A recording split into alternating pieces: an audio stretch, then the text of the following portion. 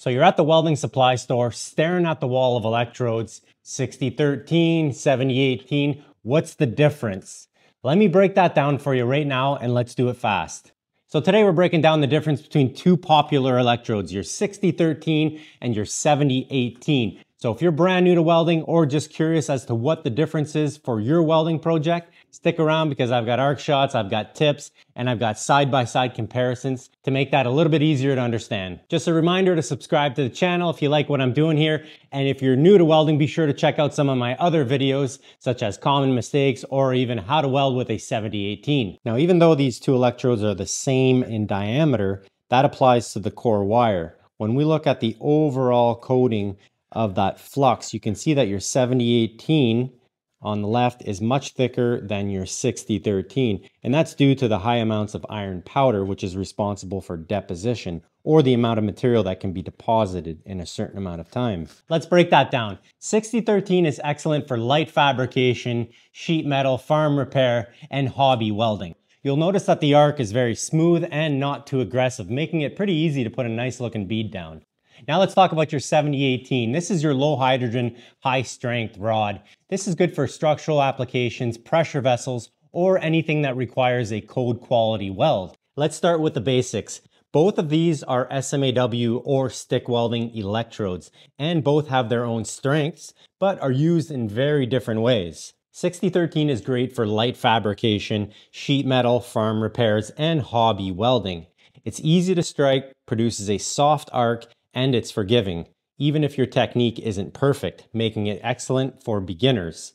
Your polarity choice is nice because you can run this on AC, DC positive, or even DC negative. It has medium to shallow penetration, and the slag is a fast freeze.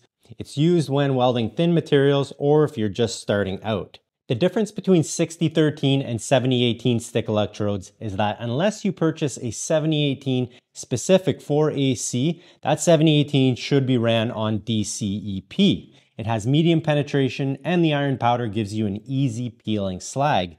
If you need welds that are strong that will withstand a dynamic load, 7018 is your better choice.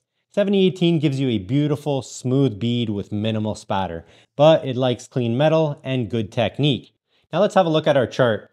Our 6013 gives you shallow penetration. It's very easy, good for beginners, and light fabrication. Now your 7018 gives you medium to deep penetration, requires more skill, and is good for structural high stress work. Now your 6013 gives you the full choice of polarity. Your 7018 is limited to direct current electrode positive. Both these slags remove fairly easy, but the main difference here is that your 6013 has 60,000 pounds per square inch of deposited weld, whereas your 7018 has 70,000 pounds. There you have it, 6013 versus 7018. Both these electrodes serve their purpose. One is good for small repairs or if you're just starting out, or the other one's more for the pros looking to do more critical applications. Regardless, both these rods are excellent. So after some time, you may hear some welders say that I prefer just one rod over the other, and that's just for general fabrication instead of keeping both rods hanging around. For myself, I prefer the 7018. I find it more versatile. It produces a smoother weld that's better for out of position welding, meaning your vertical and your overhead. So I hope you like this. I hope you learned something. Please subscribe to the channel so I can keep building quality content like this.